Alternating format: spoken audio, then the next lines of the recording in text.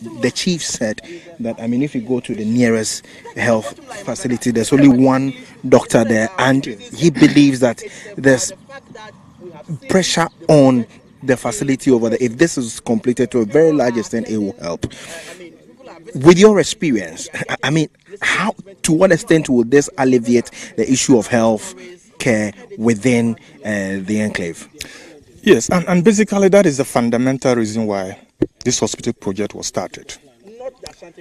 Looking at how it looks, you can see that the government does not have the people of Kumawu at heart.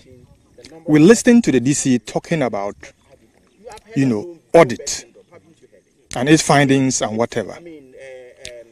But the question we ask ourselves and the president, have they questioned the value of lives that are being lost? For 3 years, economists are still struggling to find the cost of a human life that is lost. So if they are spending 3 years auditing, lives are being lost, I believe, almost every day. Mothers are dying, children are dying, other critical patients are dying because they will have to be referred to Konfanoche Teaching Hospital. But if this place were completed, some of those lives would have been saved. And for me, that is what we should be looking at.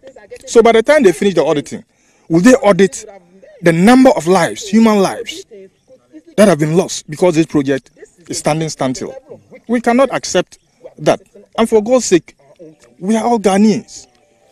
Let's save lives. The government, Nana Akufo-Addo government, should be sensitive to the plight of the people of Kumawu and ensure that the project is started quickly to save lives. Right. Thank you, Doc. It's a pleasure. For 3 years, the audit that was commissioned into the construction of the Kumawu Regional Hospital has been completed. Now, the audit report has not indicted anybody. It has also not found anybody culpable of any wrongdoing. However, the cry of the chiefs and the people is, to what extent will government leave the project uncompleted? And it has been taken over by weeds, to some extent, some of the materials bent in the process. This for them is unacceptable, and government must immediately return to site to see to the completion of the project. Komla Kluche, TV3 News, Kumawu.